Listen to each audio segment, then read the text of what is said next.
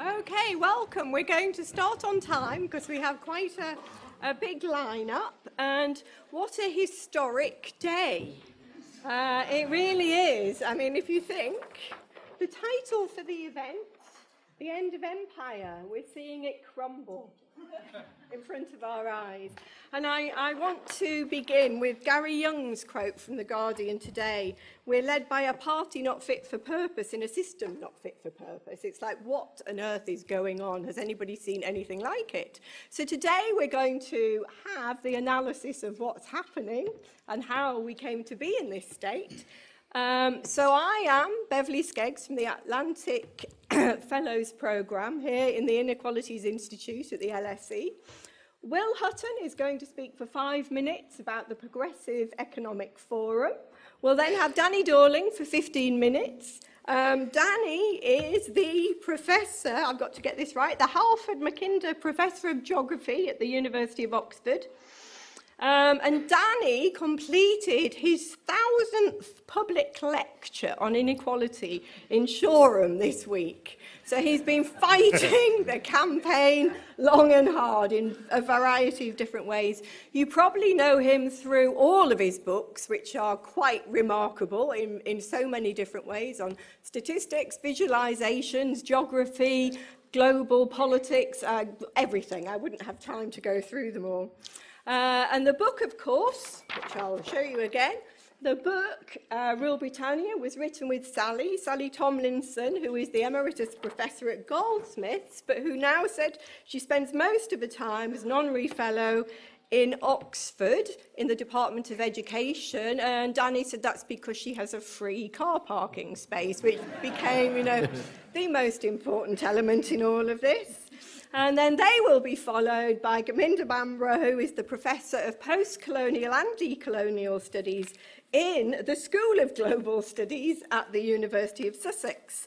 And Gurminder has written brilliant books on rethinking modernity, post-colonialism and the sociological imagination, and connected sociologies. I forgot to mention Sally's books, which are about inclusive education and manufacturing inability, and education and race from empire to Brexit. So we have a huge range of expertise with us here. And so first to speak for 5 minutes, and I will be controlling people quite tightly, so don't think I'm rude, we just have to get everybody in, because there will be time at the end for you to ask questions, but not a lot, so I'll be strictly controlling that as well.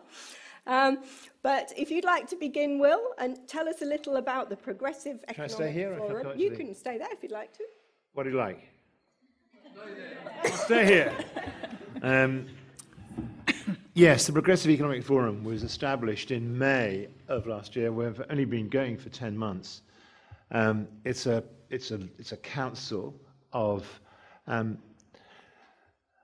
was going to say left-leaning, but it's probably, I think, less of the leaning and more of the left, perhaps. Liberal left economists, varying shades of leftness, but all of them kind of united by a Keynesian view of how the capitalist economy works, keen appreciation that the contemporary capitalist economy, both in Britain and globally, is dysfunctional, anxious to make the case for a more enlightened macroeconomic policy, in particular against not only the kind of fact of austerity, but the intellectual thinking that went behind it, and the character of the kind of public expenditure cuts and non-raising of tax revenues over the last kind of 8 years. But also big propositions to make about the institutions of our capitalism, how our banks operate, the constitution of the firm, the nature of the social contract, whether we need to how and why we need to remake it. Too much risk is being deflected onto the shoulders of ordinary men and women.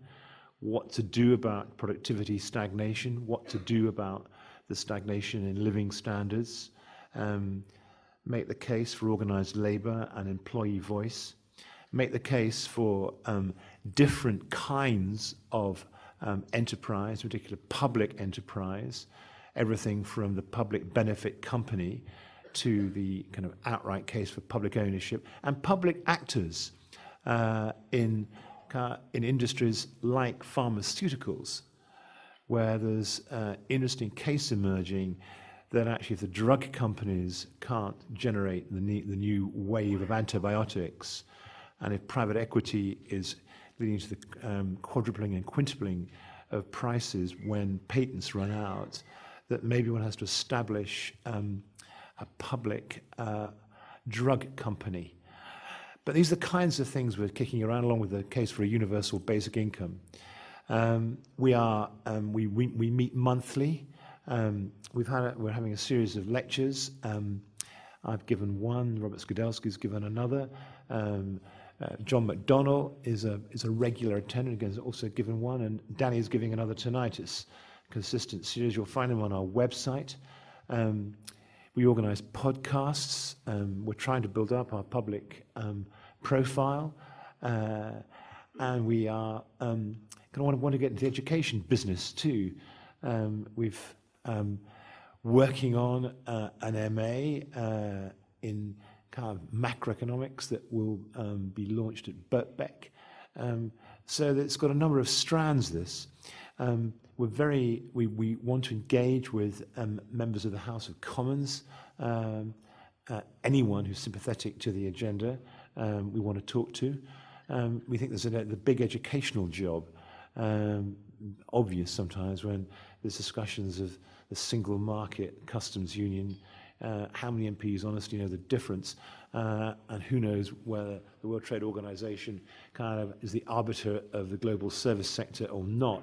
I mean, just basic things like that aren't known by a critical mass of parliamentarians and their staffs. So we want to engage in that too. So that's the Progressive Economic Forum, and we're very thankful to Patrick Allen, who can't be here tonight, who has actually kind of personally kind of got behind it, and without his kind of energy and his willingness to write some checks brutally, it wouldn't be happening. So that's me. I'm a member of the forum. I'm delighted to be a member of the forum. We've had some fantastic discussions. I'm looking forward to tonight's lecture. So I'll just get off the stage and go and find a place to sit and join you. Thank you. Thank you.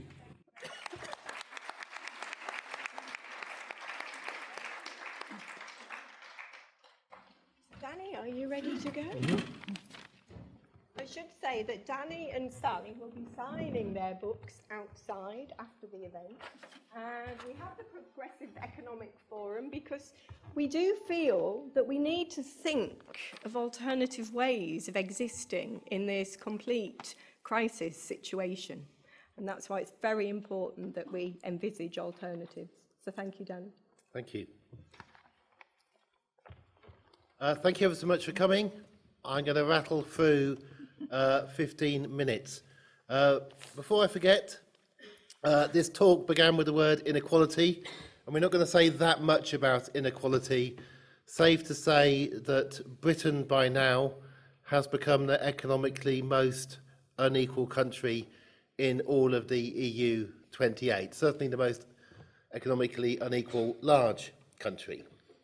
When we joined the European Union, the European Community, we were the second most equitable country by income to Sweden. So we have done the amazing thing of going from near the top of the league table to the bottom in a short amount of time. Now, obviously, this was not because we joined the European Community. For those who don't like the European Community, it is home to the most equitable, happy, successful states in the world. Mainly in Scandinavia, but not only in Scandinavia. Something else happened. Something else occurred to this place to make us the first place since Greenland, and Greenland left before the Union, the first place to try to leave. And the definitive word here is try.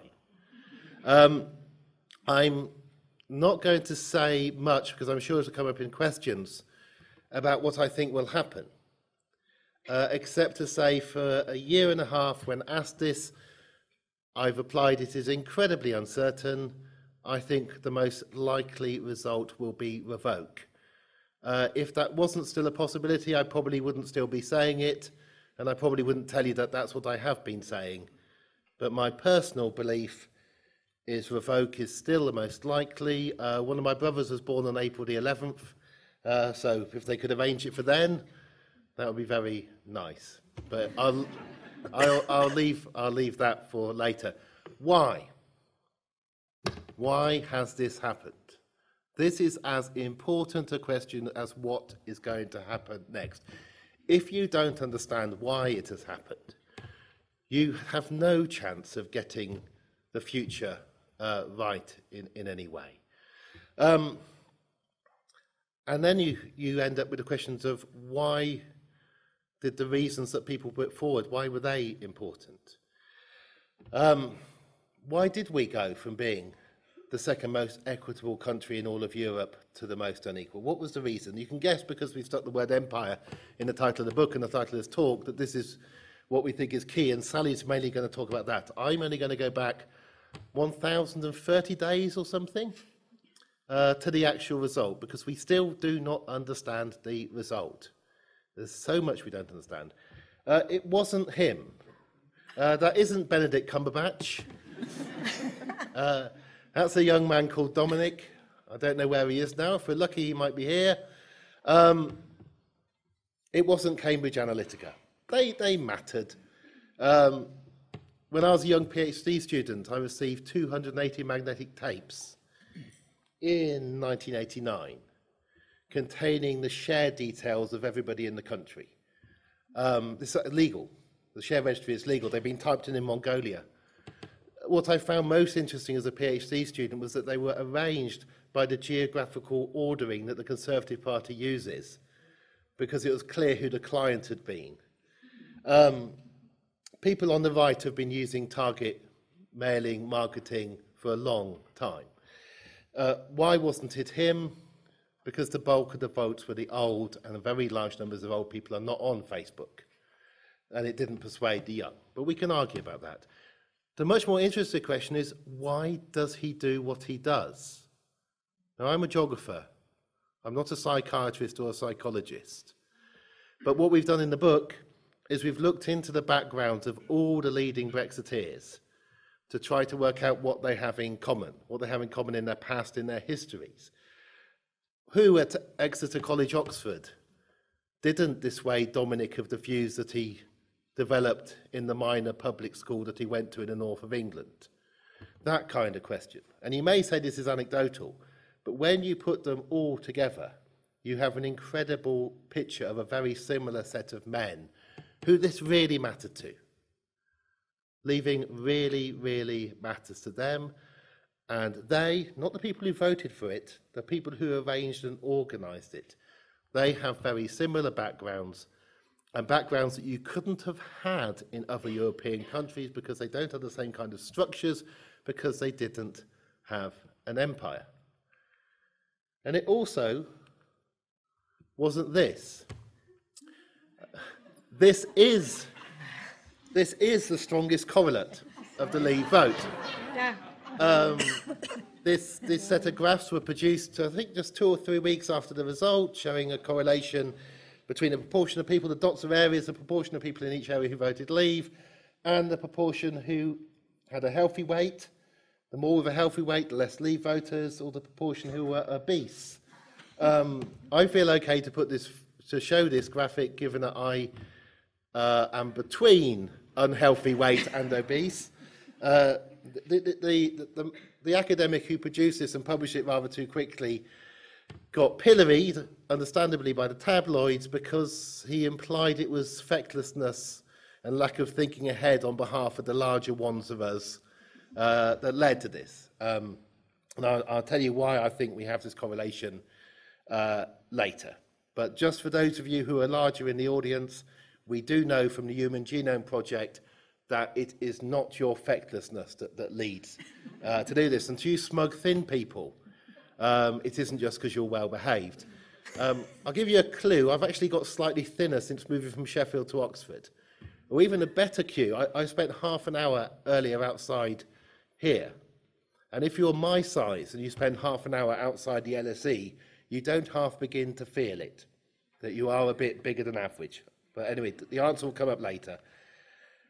And it wasn't deprivation. It wasn't left behind Britain. This is the correlation between deprivation and a leave vote. A circle for every area, sized by the population in this case. The correlation is 0.03. That's nothing. You may look there and say you can see something, which is why we calculate correlation coefficients, but it isn't deprivation. I want to go on and look within areas because to get a correlation of 0.03, for areas where the poorer people did vote leave more, which is London and Oxford, there have to be an equal number of areas where better off people voted leave more. And if you want a clue as to where that is, it's Devon and Cornwall. Because the better off areas of Devon and Cornwall are where the older retirees from London move to. And older people are more likely to vote leave. It was age. These are the best estimates of turnout and leave and remain voting by age. The one nearest me, 18 to 24-year-olds, for anybody with brilliant young eyesight, 70% didn't vote. That wasn't unusual. 70% have not voted since 1991 in that age group. The poll tax was a remarkably good way to stop young people voting. And even getting rid of it, you had already set that in stage. That most of those who did vote agree, blue and vote remain, but most didn't vote, and also it's a small cohort. We don't have that many children anymore. Going through, you can see the majorities as you get to 65 plus. I know the 80 pluses didn't because they can remember the war, but it really was a bulk elderly vote. The picture there is about empire. It's a picture of the last colony going, of the sun setting on the British Empire in 1997, and the last governor's daughter crying because it was so sad that the empire's coming to an end. And this is the night I'll leave Sally to tell you more. The history of our empire is not a glorious history. This is, if you like, the nicest story. We told ourselves so many myths. This was a myth. A girl of that age does not cry because a colony is stopping being a colony. She cried for 3 hours that day. There's video footage of her crying for 3 hours. She was asked a few years later why she was crying. And she told the reporter about the wonderful boyfriend and what a good surfer he was, and how she couldn't understand why her father wouldn't just let her stay in Hong Kong, which he could have done. That's why she was crying. We don't tell ourselves the truth about things, or why were we in Hong Kong in the first place? That correlation with obesity. The best explanation is that the correlation with immigration is 0.79, almost as high as the correlation with obesity. How could those two things be? This map, the yellow areas are low immigration, less than 1 in 20 people born abroad. Most of England is low immigration in Scotland. The areas where people voted leave is low immigration. The areas where people vote remain, particularly here in London, dark blue in the centre of London, over a fifth born abroad. Immigrants tend to be young, fit, healthy, well-educated and thin. The more immigrants that turn up in a place, the thinner on average that place will be, and not only are they thin, but they make you feel fat so you have one less bag of crisps if they're all around you sitting outside the LSE before you're going to do a talk. It's called the epigenetic effect of obesity. It spreads. If you live in an area where people aren't coming, you slowly, and this happens in America as well, you get fatter on average. It's nothing to do with tardiness or the rest of it. The European map of immigration, I must speed up because Paul Bed tells me off. 5 minutes. 5 minutes, okay.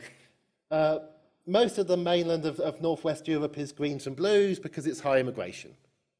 The immigration in the mainland of Europe are people who grew up in the Netherlands, met somebody just over the border in Germany, living together, one of them was an immigrant. right? There have been no borders for decades, right? It's high immigration. We are relatively low immigration as a country. And when the immigrants come, they come to the places where there are jobs, and they don't stay in the places where they accidentally come in somewhere where there isn't a job. Ireland is high immigration, not because of the Poles who work in the meat packing factory in Belfast. There aren't enough of them. Ireland is high immigration because a very high number of people in Ireland were born on one side of that border which does not exist and live on another side of that border which does not exist. Right? And if you want one of thousands of reasons why you cannot talk about the border that does not exist, it's the fact that that's the colour blue. And by the way, when Theresa May talks about the British people, she forgets that since the Good Friday Agreement, people in Ireland have the right to call themselves the Irish people, and she talks on their behalf too. She may not have read the Good Friday Agreement. Other areas of high immigration, Switzerland's very high, but down there in Spain, you can see the Mediterranean coast of Spain. And that the largest immigrant group there are us. And if we were to get a hard Brexit on the 11th or 12th of April, they won't all come back. The ones who fall ill will come back to a health service which will be losing its anaesthetists, radiologists, nurses. A third of midwives in the nearest hospitals to this university, a third of midwives were born in the EU but not the UK and are not UK nationals. Here's the map. The map is in this case just showing you yellow areas, majority remain, blue areas, majority leave. Most of the south of England is blue. The majority of leave votes are in the south. It is not because the south is bigger, it's because turnout was higher in the south. 59% of those who voted leave were social class A, B or C1. Somebody had a go on me on Twitter yesterday about this, so I worked out the confidence limits from the exit poll. There is a 95% probability that the proportion who voted leave who are middle class is between 58 or 60%. It's a middle class southern, mainly ex-Tory, UKIP leave vote, which is why it's a Conservative issue. It's their areas, it's their people, it has very little to do with Labour voters in the north, and certainly not young Labour voters in the north, because largely don't turn out to vote in a referendum. You can read, if you've got good eyesight, two of those. I'll just read you out Hampshire. I can do this for every one of 28 areas and counties in the south of England. In the case of Hampshire, and you get the same story, in the case of Hampshire, more people voted leave in Hampshire than the combined leave voters of Bolsover, Doncaster, Hull, Chesterfield, Salford, Stoke-on-Trent and Sunderland, despite there being fewer people on the electoral roll in Hampshire. In every case, you can find a different set of areas in the south, and you will find more leave voters. If we cannot even understand the geography of the vote, we are in trouble. Okay, zooming really fast. Really fast. Really fast. We don't protest. This could be very good news if there's revoke. Although apparently the army will be called out anyway, which will deal with Tommy Robinson very nicely, I think. We certainly fill in petitions. These are a number of people in Jacob Rees-Mogg's constituency. Some of them, maybe many of them, will normally be Conservative voters. We are unusual. We are getting our public spending down because of a decision to enact austerity made after 2010 to around about 36% of GDP. Apart from Ireland, which has a leprechaun version of economics, which I can tell you about if you want to know, apart from Ireland, we are the lowest public spending in all of Europe. The difference between the Labour and the Conservative Party, by the way, is 2%. On what Labour proposed to do is 2% higher than what the Tories do. We are playing a game on the extremes of Europe. It is due to this man. Shall I put him back again? Well, Bev will tell me you saw his face. This little graph here, I haven't enough time to explain the squiggly graph. The other one going up is the proportion of votes in European election which were far right. First European election, 1979, no far-right votes. National Front didn't stand. He goes up and up and up until 2014, when our Conservative Party had left the EPP and created its own group in the European Parliament, including Alternative for Deutschland as a member, which is far-right by a European definition. 52.4% of people who voted in this country in 2014 voted far-right. We send the largest number of far-right MEPs to the Parliament in Brussels of any country. We are the European far-right. We're a very polite far-right, very civil far-right. The far-right in Europe will be devastated without us. Amazing things can happen. One reaction to the result, the 2017 election, the largest, fastest, most unpredicted swing of voting ever in British polling history. And it was so big, this is my last slide, that you can compare the swing that Attlee got, 10.4%, to the swing that Blair got, which was really a swing against 18 years of Conservative rule, of 8.8%. You can see that the next time Blair stood, he lost 2.5% of the votes. Next time he lost 5.5%. When poor old Brown stood, we just had the biggest economic crash since 1929, and he lost even more than Blair. Lovely Ed Miliband stands. I really like Ed Miliband. He got a swing of 1.4%. You need about 12 more general elections on plus 1.4% to win. And the unelectable man who doesn't know what a plan is and can't lead anything gets what in effect is the biggest swing because it occurred in only 2 years. And even better, in the other cases, Labour win. And when you win, you disappoint. And when you disappoint, you don't win votes next time. By not winning, you're in a better situation. I'll end on Corbyn, just to rile you up for questions. Which other leader of the opposition has presided over so many government defeats while having such a minority of MPs in the House of Commons? Have you ever seen it before? Now, it could all turn out badly. It could all turn out badly, but if things carry on going the way they're going, think how we'll actually look back on this. And somebody who said he was 70% for, and he meant he was 70% for, because for all his very, very many failings, one of Corbyn's biggest failings is he cannot help but tell you the truth about what he actually believes. It's just in his nature. It's the same thing as he can't fill in an expenses form. So he didn't, ever. Right?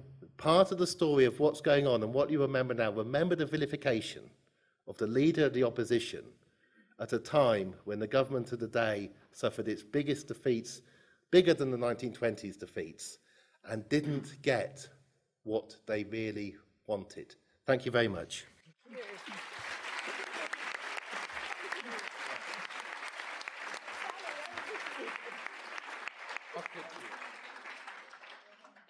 Are you clicking? I'm clicking. You're clicking. Well, thank you, Sally.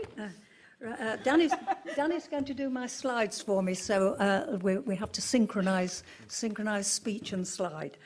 Right, I'm going to talk mainly about education because Danny started off by saying, you know, what is a major reason why we voted to leave and older people voted. And one answer to this is okay, you can put my book on here.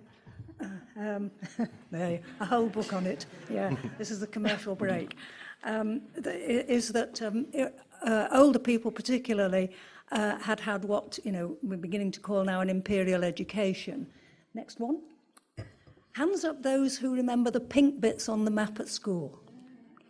There you are, you see, quite a lot of people, yes. Because, you know, those pink bits, the maps like that were on classrooms' walls until the 1960s, in some cases the 1970s.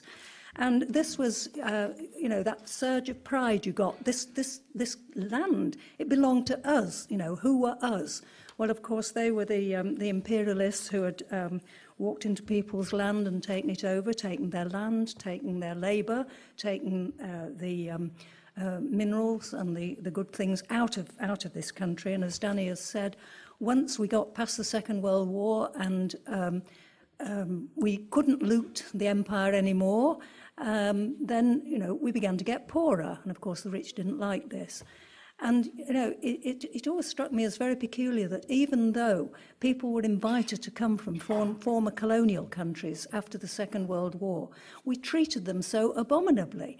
You know, I mean, the racism that was directed at people from our former colonies, and still is, and has got worse after Brexit, is really something that we should be ashamed of as a country. But of course we're not, you know, because we have this notion of cultural and linguistic and economic superiority. You know, we were superior to the rest of the world. There's no other country that calls itself great anymore. Grand Duchy of Luxembourg, but they don't insist on being grand.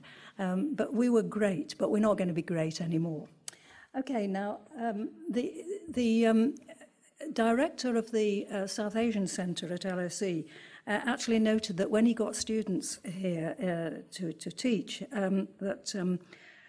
this was what they felt. The students arrive at university completely ignorant of the empire, and this is last year, 2017. When we talk of Syria, they've no knowledge of Britain's role in the Middle East. Anybody remember the Balfour Declaration? Anybody remember the Sykes-Picot Agreement? We remember possibly Tony Blair and the ghastly mistakes that were made in 2003. But students that he found, they just don't know, even about the past history and the present history of the Middle East. The curriculum, which incidentally was redone in 2013 in schools at the instigation of a guy called Michael Gove, who was Education Secretary, is not about to enlighten young people. They do actually have a module that asks you, was the empire good or bad? You know, right on one side of a piece of paper. Certainly this notion of nostalgia is still, you know, with us very much amongst people, particularly the older people. Okay, here we are. This is how a lot of people remember it. These were the major large colonies, dominions, you know, the white dominions. And it was interesting that they followed in the footsteps of Great Britain, dear old dad there. But we didn't actually have so much celebration when we had people coming from what became called the new Commonwealth, i.e., you know, people who weren't white. What we have now is 53 Commonwealth countries, more or less, and of those, 31 of them have fewer than 3 million people. So when they go on about, we're going to have Commonwealth 2.0 to trade, and we've got all this trade coming. Oh no, you know, 31 colonies, what 33 million people going to turn up? On the other hand, 14 of them are tax havens. I won't say hands up anyone who has money in a tax haven. I'm sure nobody here, of course, will have. No. My college. Right, so the anxiety that we're going to, become a colony of the EU is something that some of our Brexiteers have been pushing around. They're still using imperial language, you know, that we're going to be a colony. Well, you know, who knows? Next one. Right, now here is the guy taking back control. Yeah. Now, I think, you know, one of the things that struck us when we were writing this book was that we did have control. Until 1947, we had control of 700 million people. You know, we had an awful lot of control. Yes, right. Now, can anyone read what... That's brilliant. Can anyone read what's written on his beer glass? Okay, it says IPA, Imperial Pale Ale. Even Nigel is drinking Imperial Pale Ale. Right. Now, this actually is quite an important graph because it's actually demonstrating that when we do have Brexit, if it ever comes about, then the countries that are actually going to be most affected are the small countries. Ireland particularly is going to be affected. There was a study done by the ESRC which came out just a couple of days ago, literally, and they have forecast that 80,000 jobs are at risk in Ireland, not in Northern Ireland, in the the Irish Republic. I like horses, and a lot of those, 14,000 of them, are actually people who look after horses. So I do hope that the horses and their jockeys and trainers and that will be all right. But other countries, you can see, Malta, Luxembourg, Cyprus, these smaller countries, they are all going to be very badly affected by losing trade and losing the things that they, the so-called mother country traded with them. Are they going to lose exports, financial? Can you read them, Danny? Foreign direct investment. Yeah, there's an awful lot that these small countries are actually going to lose. So shall we go on the next one? The key thing is the big countries don't lose much, which is why you don't get a good deal. We've got more Nigel. Oh no, get rid of Nigel. There we go. Can have too much Nigel. Right, now this just shows, you see, the countries of the British Empire by populations, and you can see, well, you'll all know the biggest country. Yeah, big green one.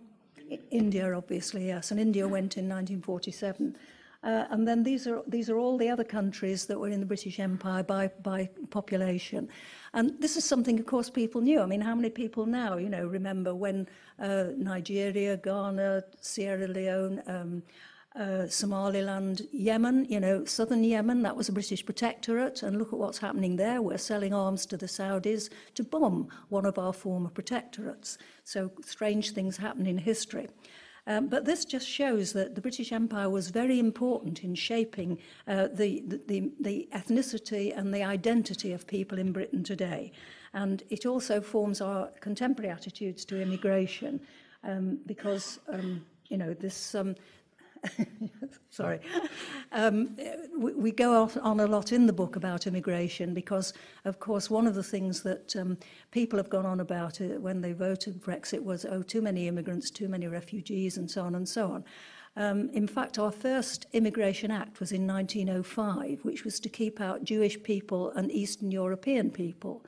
And that was, well over 100 years ago. And since 1962, we've had 16 immigrant control acts. So when people say, take back control, and we don't want immigrants, we've been controlling migration for a long time. Now, back to education. This is I collect old textbooks, but I didn't bring them along. But this is my Empire Youth Annual from 1948. And you'll notice the Mountie there. Anyone from Canada? Yeah. Right, yeah, there you are. There's the Mountie, and then in the corner there's this happy middle-class couple, white couple, who are doing a train journey in 1948 through Uganda and Kenya, and of course they're looking at the animals outside. Notice the black servant behind them. My Empire Youth Annual of 1948 does not mention at all that these countries actually, the people who live in them would rather like their countries back. And of course, when particularly some of you will remember the wars in the 1960s, violent conflict in some areas, particularly in Kenya. And it was only last year that some of the Kenyans who fought in their war of independence in the 1960s actually got reparations from the British government for the torture that they suffered during the independence of Kenya. My Empire Youth Annual never mentioned anything about that. It actually mentioned also an exciting train journey from Lahore to Delhi. And it never once mentioned that the previous year there'd been massacre, there'd been bloodbath on that train track. And so you just wondered what on earth you were being told and what youth were being told in 1948. They were also told, I don't know, does anyone remember the groundnut scheme? Yeah, someone remember. Do you remember? This was a scheme to grow groundnuts or peanuts, incidentally. And it was a scheme to grow a lot of peanuts in West Africa and East Africa to make margarine. It was funded by Unilever, and the margarine was for the British to eat. And again, it's quite interesting, this exciting venture. It goes on about the natives. It actually uses the word natives over and over again. The natives will plant the seeds. The natives will harvest the crops. The natives will carry the bags. And then, right at the end, it says, and what's more, it's going to be a really good thing because it'll bring money into the British Empire. And it actually referred to the British Empire. And again, this is 1948. Next one. Yeah, okay, this is just the last one. This is, I could have, written an awful lot about this, but here we had Edgar Rice Burroughs. Tarzan, hands up those who remember Tarzan. Yeah, there you are. He was actually American, but he wrote all about this. He was actually an aristocrat, was Tarzan. He was Lord Greystoke, and he was forever swinging through the jungle, saving white women and also killing black men. And this was what children watched in films. And there was actually another Tarzan film released in 2016. Just, a couple of years ago, we had another Tarzan film. And that is actually a picture. Here is this white guy, actually with a knife at the throat of a black guy. It's no wonder we've got knife crime. Right, and then on the other side, there's a quotation from a book that actually, a textbook that I have that actually goes, it was used in schools right into the 1960s and 70s, and I do suspect that that even Boris Johnson, who was at his prep school in 1970, I've got a book that he must have studied that actually describes the races of mankind as three races: the Caucasian, the white race, the Mongoloid as the yellow race, and the black race.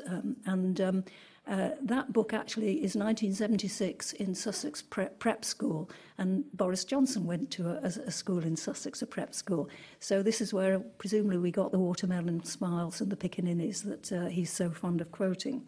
But this textbook actually quoted, under the guidance of Europeans, Africa is steadily being opened up. And that was a textbook that was in use in the 1970s in this country. And so you just wonder what on earth, people were writing about. Keith Joseph was an education secretary. I remember him well. He retired in 1985.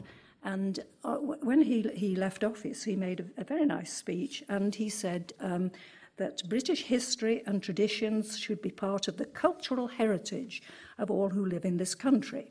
And schools should be responsible for transmitting British culture enriched by so many traditions.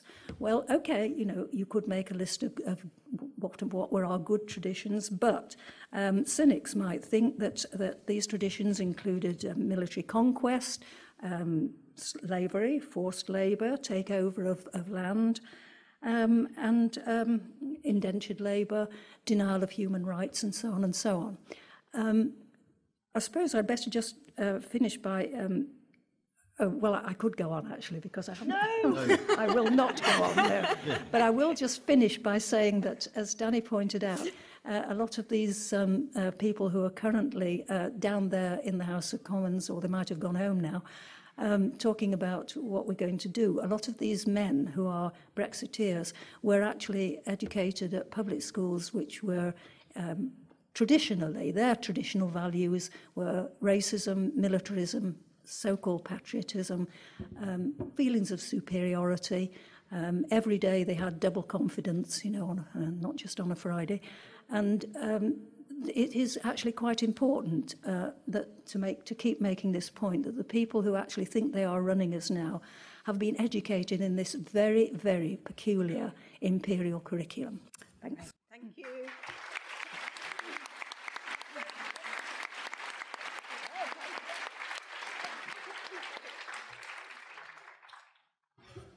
Thank you very much, Sally, and welcome, Gurminder. Thank you. So my role here is as discussant to the book, and I would like to just start by saying that I think Danny and Sally have produced an excellent and necessary book that situates the politics of and the debates around Brexit within the wider context of Britain's imperial past. And there's much that I could pick up from the book itself, but I really want to focus my comments here around a couple of the key issues within it.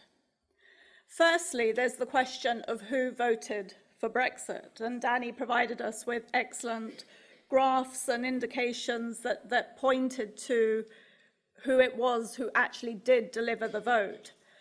But if you go back to the time of the referendum and think about much of the media representation, and also, I have to say, much of the academic scholarship, it was mostly focused around this idea of the white working class, that they were the ones who'd felt disenfranchised, who'd felt dislocated as a consequence of globalizing processes, and as a consequence of that, because they had lost out within this particular context, that they had voted for Brexit.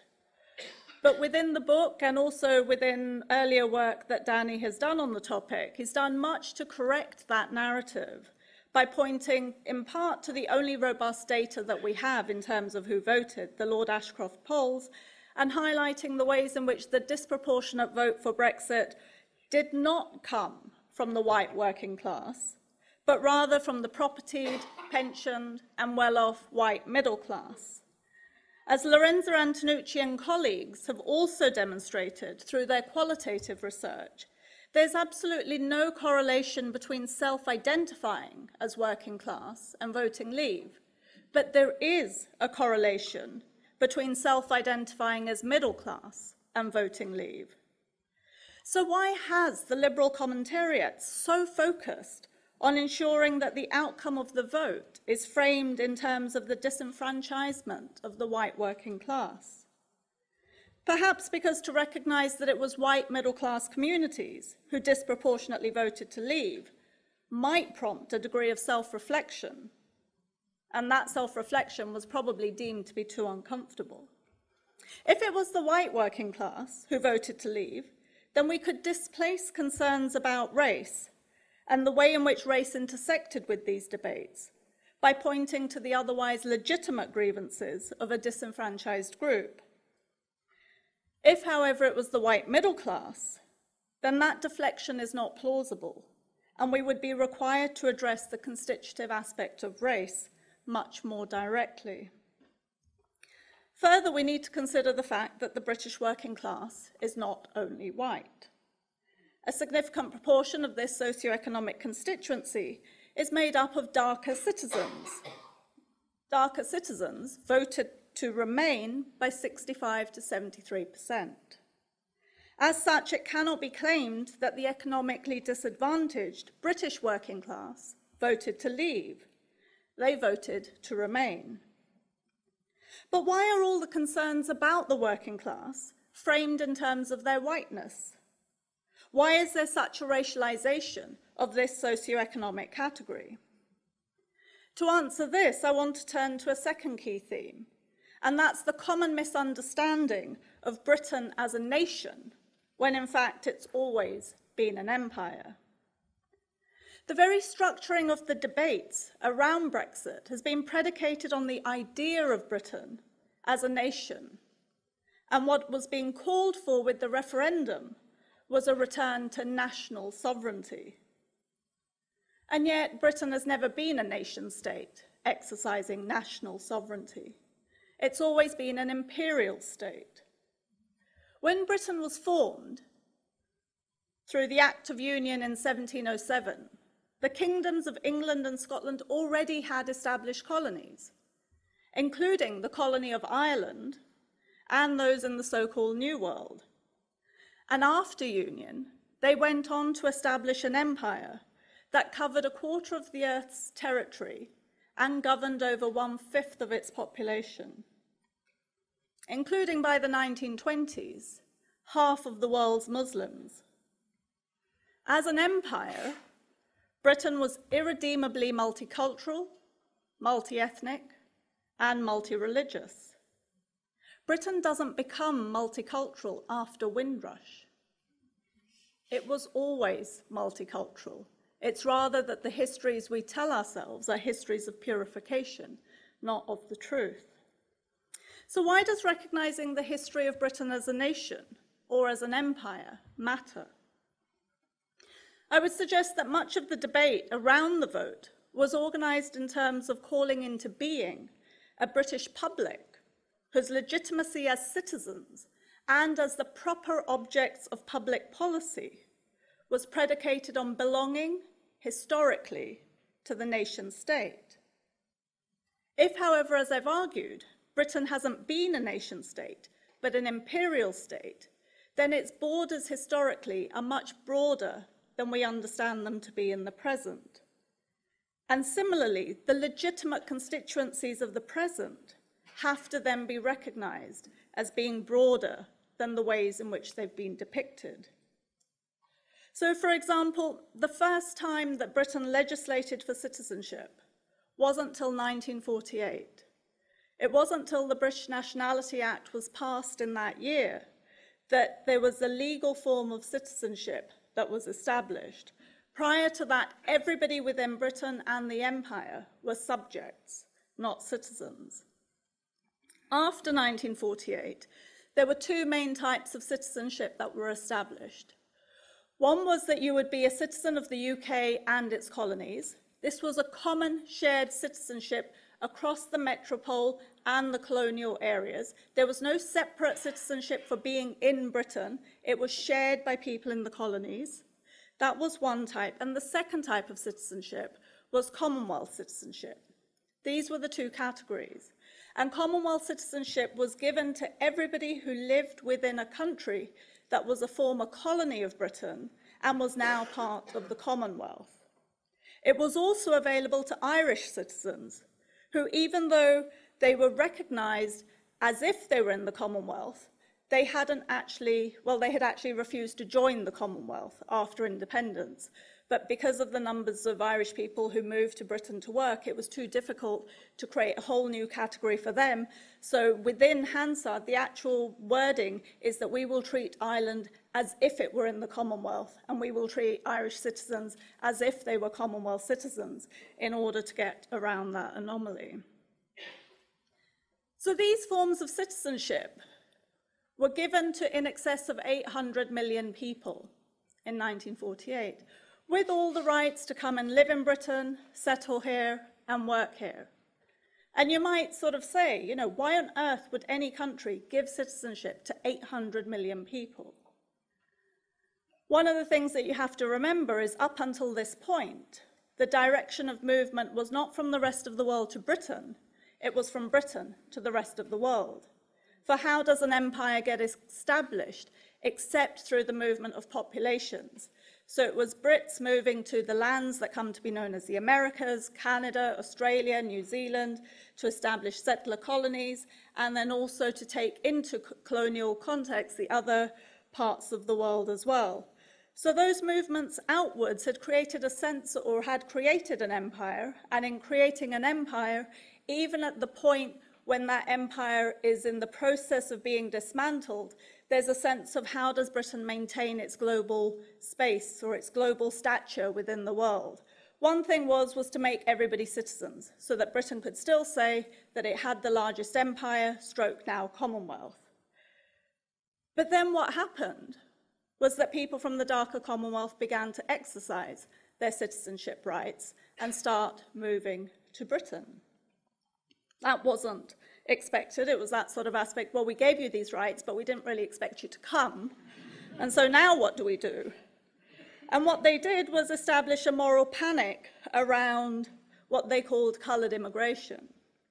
And one of the things to remember at this point is that within government debates, the concern was only about coloured immigration. But in this period, the first couple of decades after the war, the majority of people who moved to Britain were actually paler migrants and not darker citizens, because the people who came from the Commonwealth were not migrants. They came as citizens of the UK. The migrants who came from the labour camps within Europe were people from places like Poland, the Baltic states, and so on, who came through the European Voluntary Workers Scheme. They came as migrants, and together they outnumbered darker citizens who came by a factor of 10 to 1. So all the concerns about coloured migrants were about the 10% of people who had come and who had actually come as citizens.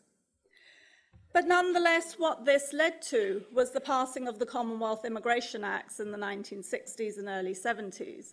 And what these acts did was begin to take citizenship rights away from people, effectively on the basis of the colour of their skin, because it continued to allow paler citizens of the broader Commonwealth to enter Britain, but it began to restrict entry from those darker parts of the Commonwealth.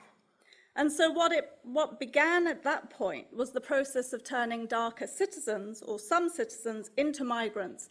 And I would suggest that that's the process that's taking place with Brexit at the moment. So entry into the European Economic Community in 1973 was accompanied by the curtailing of rights of darker British citizens. And as we seek to leave the European Union, this is accompanied by the curtailing of rights of non-UK EU citizens, and also the curtailing of our rights in terms of being able to travel and live in 27 other countries. So we're also losing our rights in the process. And I would just want to suggest that it's not possible to understand the disenfranchisement that's currently occurring of non-UK EU citizens separate from this previous, earlier, more extensive disenfranchisement that happened of darker British citizens with the Commonwealth Immigration Acts. And the consequences of those acts we continue to see explicitly in operation today. So the Windrush scandal, and I should just state that the Windrush scandal doesn't just affect people from the Caribbean, but actually people from the whole of the Commonwealth. And there's also the stripping of citizenship from people like Shamima Begum, amongst many others, which is part of this process of having created a two-tier citizenship which is explicitly racialized. For those who appreciate irony, it's salutary to note that our entry into the EEC in 1973 was accompanied by deep hostility to darker Britons, splits across both political parties, and a voice calling from a minority Ulster Unionist base, just as is the case in the present. Britain has hardly confronted its imperial past, but that surely is the rock upon which it is breaking. To be British, of whatever hue, is to be formed by empire, and not to recognise that is not to recognise ourselves and the variety of selves that we are. Sally mentioned Michael Gove earlier. One of his initiatives whilst he was Secretary of State of Education was to transform the national curriculum for the teaching of history in secondary schools. And what he wished to do was to confine the teaching of British history to a book called Our Island Story. So in the context of me saying that the British Empire had covered 1/4 of the Earth's territory and governed over 1/5 of its population, to think that you could tell British history simply by focusing on our island story, and even within that, forgetting that other little bit that we're not just one island, we are actually an island and a bit. And that might explain some of the current confusion that the Cabinet has in remembering the history just next door. The processes of decolonisation that led to the dismantling of empire were accompanied by our simultaneous entry into the European Economic Community. And I would suggest that that has meant that in Britain, people have never had to deal with what it means to go from being a global empire to being a small state, cooperating as an equal with other small states. It's never had to properly account for the colonial past or to navigate its post-colonial legacy in the present. It's been quickly forgotten, or at least it's been forgotten south of the border with Scotland, that just a couple of years earlier, Scotland voted to remain in the UK, that was a part of the EU. And indeed, the EU, with its dispersal of powers, has served as a brake upon the movement of Scotland to full independence. In a similar way, the EU has also enabled the management of Britain's relationship with Ireland, of its former colony, and the creation of a common Irish space in which different identities are possible and can coexist peacefully. This is now threatened by an English nationalism that's oblivious to its own history. The Brexit hostility to Brussels masks the extraordinary centralisation of the British state, which is itself a consequence of empire. It seems that Britain now seeks to leave the EU because it cannot share sovereignty as one amongst equals, only now to reproduce that problem in the way in which England cannot share sovereignty and act as one amongst equals with the constituent parts of the UK. Could there be a more unstable future from the failure to understand the past? While Danny and Sally end their book on a more optimistic note, I'm afraid this is a point at which I depart from their analysis.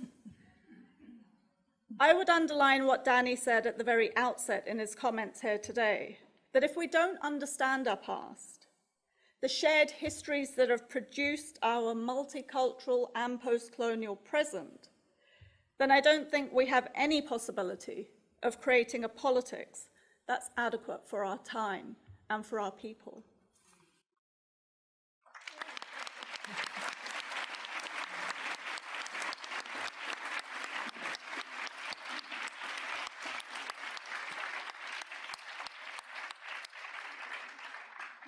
Fabulous. Thank you very much, all of you. We're going to have some time for questions now and I suspect there will be a lot.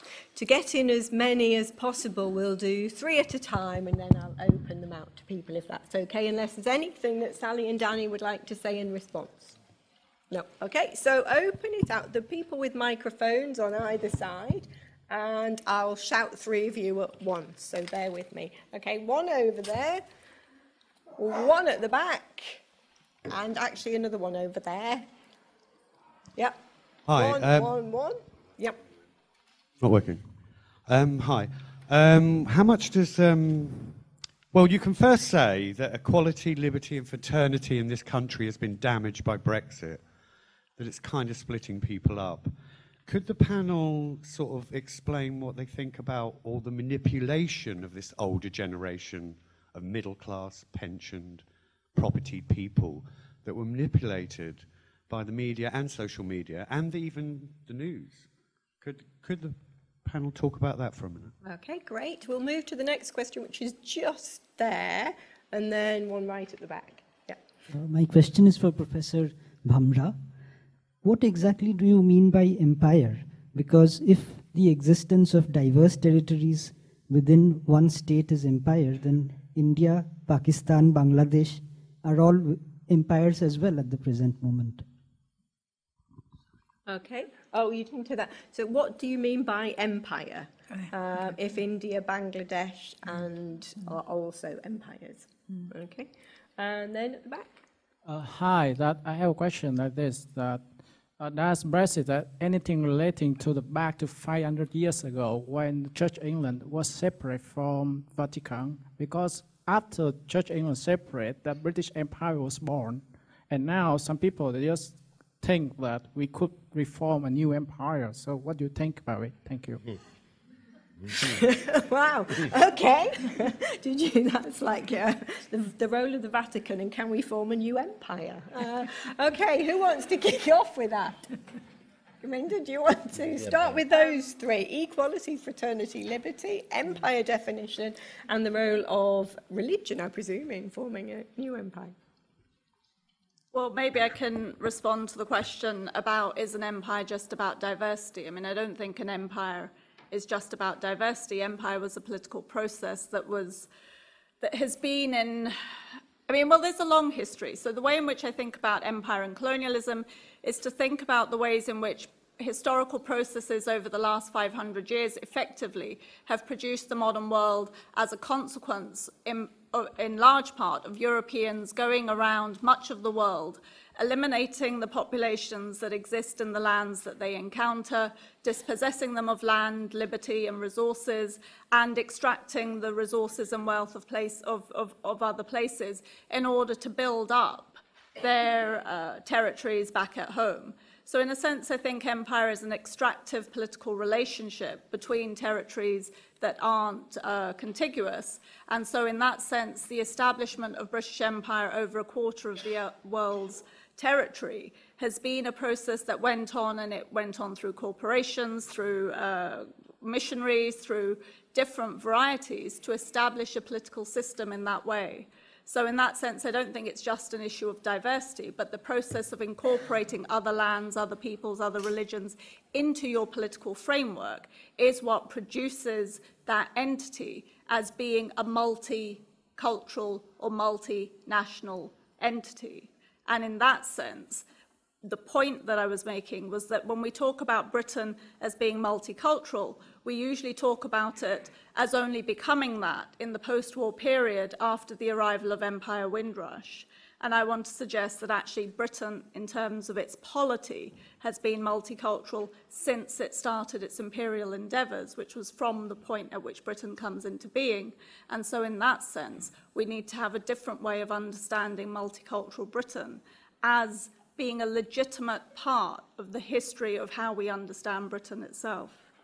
Great. So, Danny, would you like to choose a question or try and answer them all? I'll see which one, Sally. I'll try and do yours. I mean, I could go on and on about the manipulation, but the manipulation begins with the textbooks before you even get onto the tabloids and the Telegraph and the Barclay Brothers and how, you know, who owns this, and the beliefs of the people in W1A, which again are formed in their schools. But let's talk Catholics. There is an interesting thing about this. See, we're having to learn how to come down from having been the richest place in the world 130 years ago. The place that was the richest before us by far was Amsterdam and the United Provinces, which was Protestant. And there is a connection between the making of money from trade and that particular... my full name is Daniel Francis Luke Dorling, which kind of gives away those who know their subtleties. And then we had something we didn't call an invasion in 1688. And the centre of the richest part of the world moves over to here, and then it's moved over to another, what was largely Protestant nation in the United States. So there is this pattern associated with a particular religion. The wonderful thing is that next is the country in the world with the highest number of atheists and agnostics, which is China. So this thing is broken at this point. But it is worth pointing out, lastly on that, and the other reason I wanted to say it, the north of Ireland was anyway approaching a Catholic majority because of fertility before the migration from the A8 countries meant that accelerated with particularly a group of Polish people who came to a meat packing factory, but it was a few more. It is worth looking at the rise in popularity of the DUP, which are on the extreme right of politics in Northern Ireland, and the extent to which the rise of the success of the DUP within Northern Ireland was associated with a fear of a Catholic majority in the north and what that then means for the island of Ireland. So these old things haven't gone away.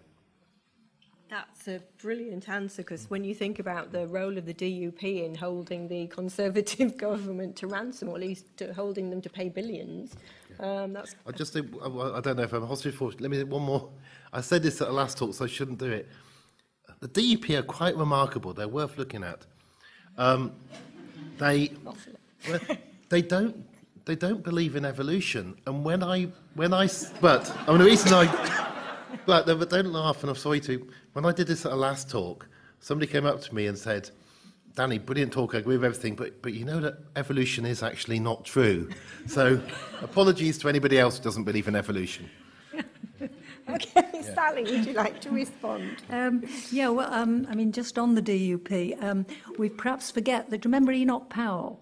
Hands up those who remember Enoch Powell. Sadly, yes, you know, I mean, he, you know, was, well, I regard him as an extremely dangerous person, although a lot of people thought he was absolutely marvellous. Yes, and when he died, his obituaries, you know, were, oh, what a great man he was. He actually, when he got sacked by Edward Heath for his anti-immigrant speeches, he went over and joined the Unionist Party in 1974, and he was a Unionist MP until 1987, I think. So you know, the DUP is actually as dangerous as Enoch Powell, they all fit together. And more expensive. Yeah, exactly, yes. Just another $1 million down the sofa, for the DUP if they'll vote for us, but they didn't, did they? Right, just a word on someone asked about older people. I'm quite interested in whether if there was another vote, whether older people still would vote to leave in the way they did, because I actually live in a village where everybody is over 60, well, nearly everybody, and it voted, we know, the whole village more or less voted leave. And, when I go and talk to my neighbours and so on, they would still vote leave, even though their biggest fear is that their children and grandchildren are going to have a very tough time, in the future. And yet they can't sort of make any connection between their voting and their view of what's going to happen. And of course, a lot of this, as we've been saying, is down to their views of that it's going to be great again, it should be all right, but somehow it's somebody else's fault. It's not our fault that we've not agreed on any Brexit. On empires, just a quick word there. I'm not an expert on other empires apart from the British Empire, but I do, think somebody ought to look hard at the American Empire. Because the Americans have an empire and they have bases all over the world, 800 bases. And if anyone remembers the Chagos Islands, okay, well, they were British. They were French first, then British. And the British cleared them off in the 1960s and literally cleared the islanders off so they could sell it to the Americans to build what's still the biggest airbase in the world. So, this is part of the American empire that they've taken over from the British Empire. All in all, I don't think empires are actually a good idea. I wish we could have, we should, be working towards a world without empires. Okay, I'm going to go upstairs next, for those down here that can't see all upstairs. Yes, in the middle there. Over here at the bottom, and then any more upstairs? Oh, yeah, one at the back. So where did the microphone go? Yeah, hello. Great. Hi. So my understanding is that the kind of conclusion to Danny and Sally's book is that there's some kind of positive outlook, that perhaps this might lead in the end to a more equal society. And I'd be interested in hearing about what that is and how you've come to that conclusion, but also perhaps Gurminder's reservations about that. Okay, and I think it was over here. No, right at the end. Hi, so from this talk we've seen that there's been quite a negative effect from British imperialism on its former colonies. To what extent do you think there's been a positive effect in some sense? Thank you. Sorry, I didn't get that one. To what extent there's been a positive effect? Yeah. Yep. What are the positives, if any? Yeah. Okay, any positives? And then that one right at the back there. It's the optimist in the room. Hi. I think that there's an interesting counterintuitive point, because if we think that the rise of a nationalist sentiment in the UK is because of a longing of empire, but if we see the history of empires as clearly multicultural, purely political project, because most empires were multicultural, and empires didn't begin with Europeans plundering. I mean, empires have been there for a while, and probably the longest standing empire is the Chinese empire. Came out of the consolidation of the Qin dynasty. So how can we explain that this longing for a very modern project, which is the national state, comes from the longing for empire that by definition has been multicultural? Did you hear the longing for empire that is clearly multicultural? Okay, who would like to, do we want to go in the same order? Yeah. You go first. Okay, so the reservation, well, but do you not want to say what your conclusions were? Okay, yeah. Let's do positive first. You can tell why we're wrong. me and Sally are both more than usually optimistic people. And also you just don't want to end a book saying... yeah. You've got to have the good ending, exactly. And we didn't know, just honestly. But the nearest parallel is Suez, the Suez crisis. A moment of deep shame, the elite getting it wrong, being told you can't do this. And you don't have to go that many years forwards from Suez to see the young rejecting the views of the old, a cultural revolution in Britain, a judge telling a jury, is this a book you would want your wife and servants to read? And being told, yes, although we don't have servants anymore. The whole of the 1960s and a government that came in 1964 that for the first time brought in education for the majority of children where you could go to the same school as other people. Now, it maybe wouldn't all have happened with Suez, but good things tend to come out of terrible embarrassments and defeats. Normally, tragically, it's war, which is better. We have certainly taught the young that the old can't be trusted. We have seen the young behave for the first time since the late 80s in that they're willing to vote. We have galvanised Scotland. The Prime Minister herself has sent an email to 5.8 million people telling them she couldn't give us stuff about their views. Now, I don't know if any of you received the email. Yeah? I mean, you didn't get one. This is if you sign a petition for a revoke. I mean, oh, you didn't get the email. It's the biggest spam in history, so the server couldn't actually cope. And a few hours later, they sent another email saying, oh, we're going to debate it on the April the 1st, which I guess is that happening now? God knows.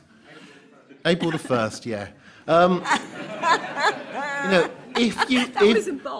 If you were trying to wake a set of people up to say you should get involved, you can't just assume it'll all be okay. I really can't think of a better way than this.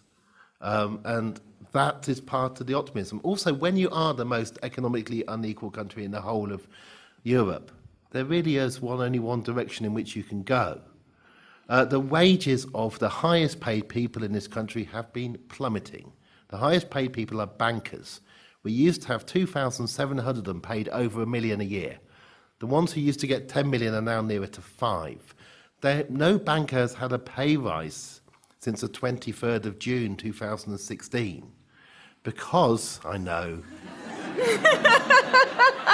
because you don't need to attract them to London anymore because you're telling them they need to go to Frankfurt and Paris and Stuttgart and Dublin.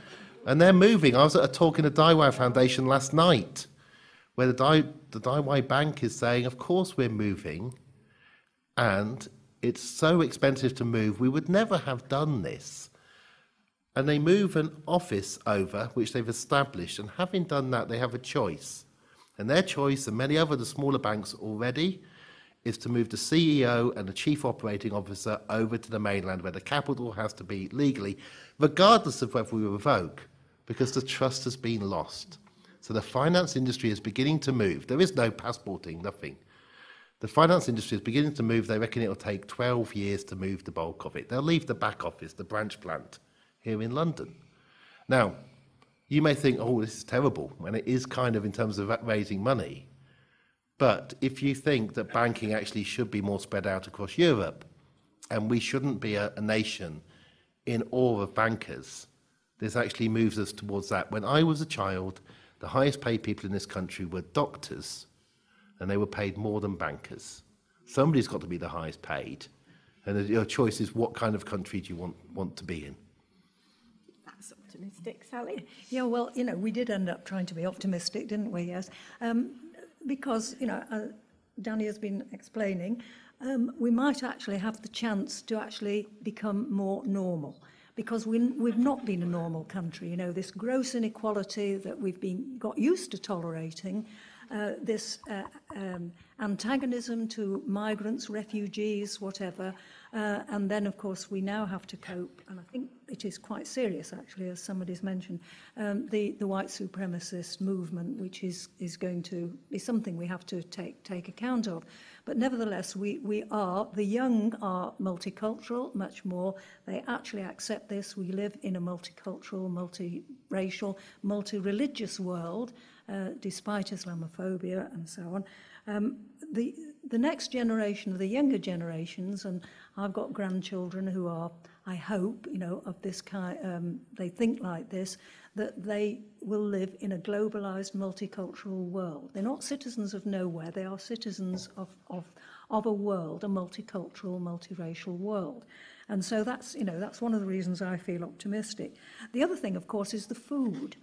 In 1924, there was a big Empire exhibition, you see, and in London, and this was to showcase goods to the world, especially food. And imperial, what can you make? They decided, the organisers, to make a Christmas pudding. So they sourced the ingredients for this Christmas pudding from every part of the empire. They got currants from Jamaica or wherever, and they got flour from, I've forgotten the countries, but I do know they got eggs from Cyprus, and I did wonder why they brought eggs all the way from Cyprus. Anyway, they made this Christmas pudding, and it was called the Imperial Christmas Pudding, and then they persuaded the royal family to eat it. And this was, big thing, yeah. Anyway, so that was the British Christmas pudding. But there was an interesting guy who sourced a type of cooking. He was an Indian guy, and he produced Balti food. And his name was Mr. Viraswamy, and he started the very first Indian restaurant in Regent Street in London, and it was very popular. And, one of the things that followed on from Mr. Viraswamy is it's now our favourite food, isn't it, after fish and chips, or maybe it comes before fish and chips. Chicken tikka masala. Exactly, yes. So, in our food, if people, we are definitely multi-cuisine-ish, whatever the word is. Thank you. Gurminder?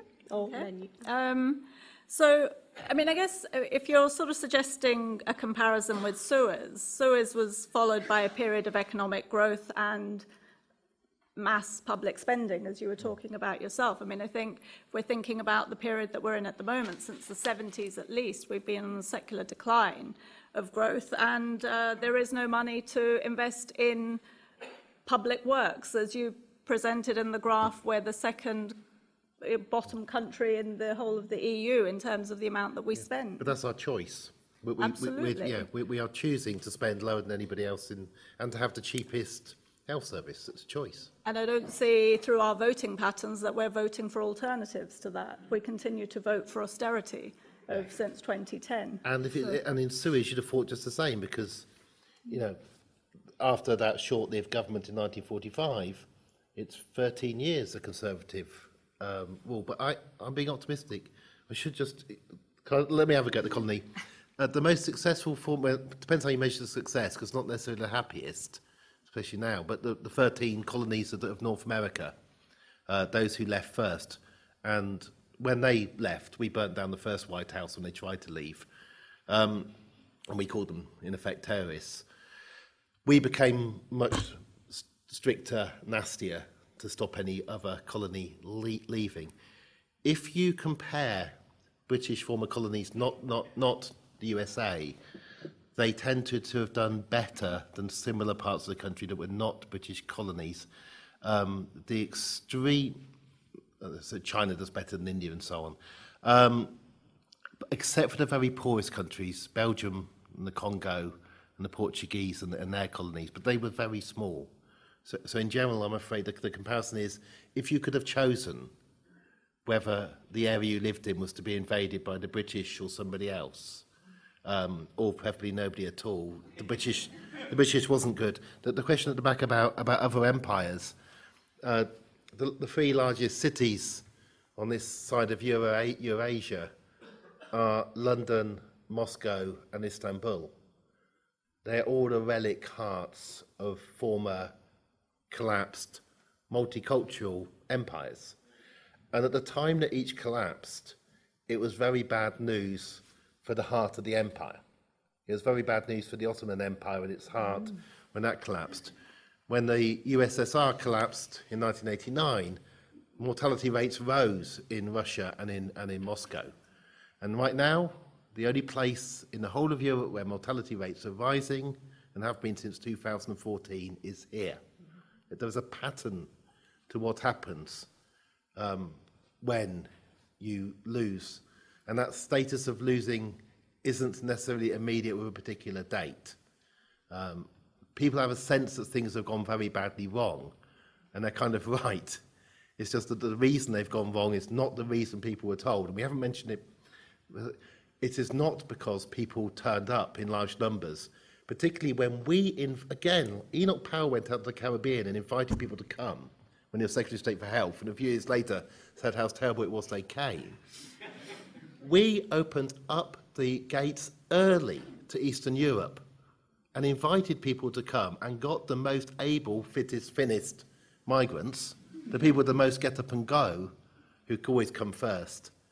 And having done that, and that was our choice to do that, having done that, just a few years later, we say how terrible it is that they came. We asked them to come by opening early. The stupidity of not realizing how much was in our control. Take back control is really about something else. It's a memory of a time when we lorded it over so many more people, and that is never coming back. Okay, Gurminder, do you want to continue? Yes, I mean, one of the reasons why it's not coming back is that aspect that when Liam Fox decided to establish this thing called Empire 2.0, there wasn't really a resounding sort of wish for that globally when people have remembered Empire 1.0. I mean, this question about the positive effects of colonialism, the short answer is no. There is no positive effect of colonialism. Music, again, so there's work that's been done by Utsa Patnaik, who's an economist at JNU, who's calculated that the amount that Britain took from India over 2 centuries of colonial rule was in excess of $45 trillion. There isn't enough money within the British sort of state to pay back the extent that it took. And it didn't take that money simply to build up Britain, but it also invested that money in the other settler colonies, such as Canada, New Zealand, Australia, to help develop the economies there. So there's a compounded interest to the money that was extracted. On top of that, you then also place the fact that, as was reported in The Guardian today, in 1943, as a consequence of deliberate public policy orchestrated by Churchill, led to the deaths of 3 million people in Bengal in the famine. It had nothing to do with drought or nature or climate change. It was entirely a consequence of public policy of the British government to cause the deaths through starvation of in excess of 3 million people. On top of that, you could put the fact that in the 1770s, when the East India Company ruled Bengal, and it operated a system of taxation, which it doubled taxation from the previous Mughal regime, and it appropriated all that taxation and sent it to Britain, so that when the crops failed in the 1770s, 1/3 of the population of Bengal starved to death. This was in excess of 10 million people, and precisely because the East India Company wouldn't repatriate any of the money for the relief of starvation at that time. So if you're asking me whether music...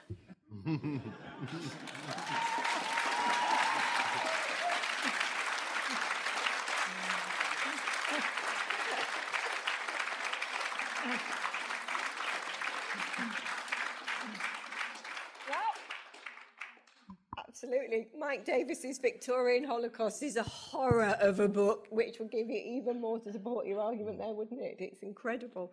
Yes, I think no compensation. I'm afraid we're out of time. So I know there's been lots of people with their hands up, so I'm really, really sorry about that, but we have to bring it to a close. There will be a reception outside. Everybody will be outside signing their books and can talk to you. So I hope you'll join us for that, and I hope you'll say thank you again on a historic day.